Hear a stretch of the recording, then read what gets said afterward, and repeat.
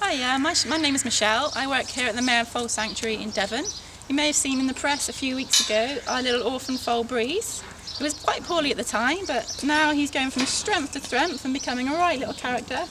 He's a real cheeky chappy. He likes going out in the field and playing with his little friends.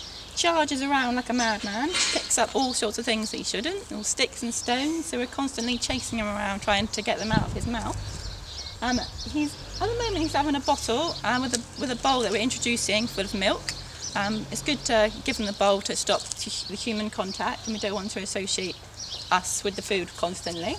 And he's hopefully one day be rehomed and go to a really happy home.